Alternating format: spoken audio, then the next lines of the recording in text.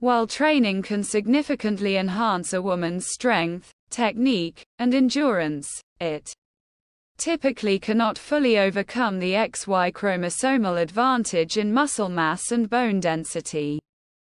However, a highly trained woman can outperform an untrained or less trained man in specific scenarios, especially in technique, speed, and endurance. Though rare, a highly skilled woman could potentially hit a volleyball with enough force to cause serious injury, including paralysis.